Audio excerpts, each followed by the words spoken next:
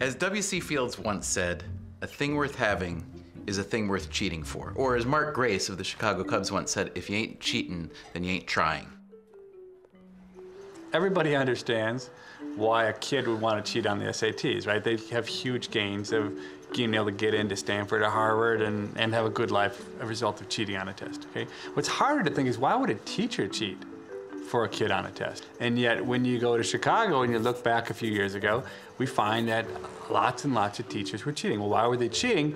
Well, because there's tremendous pressure on these teachers to produce high test scores so that their schools wouldn't get into trouble.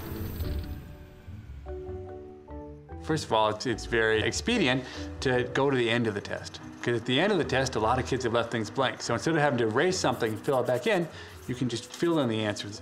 Now, it might look kind of funny, because how often when kids take a test do they answer the first 20 questions, leave 17 questions blank, and then fill in the last 8 questions, okay? And even maybe a little funnier when they fill in the last 8 questions and they get all the questions right, and those just happen to be the hardest questions on the exam.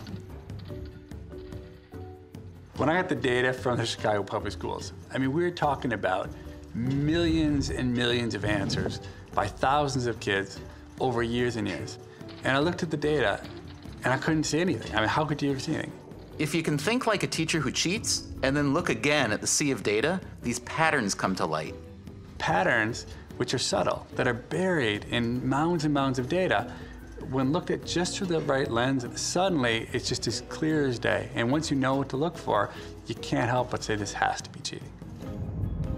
What he's really good at is like pretending he's a cheater and a criminal and a thief and a cheat and all these things, because really he's not that far from. I mean, if you think about what an economist is, the line between like economist and criminal is incredibly thin. And what about journalists?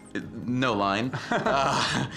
Because he can put himself in the shoes of someone who would behave criminally or who's a cheater, then you can kind of back up the process and reverse engineer it. And that's what you have to do, because unless you're in the room with cheaters, it's really hard to catch them. It's not that some people cheat in every setting or some people never cheat. We all cheat sometimes and not others. Everyone's got their own moral compass that determines what they'll do and what they won't do.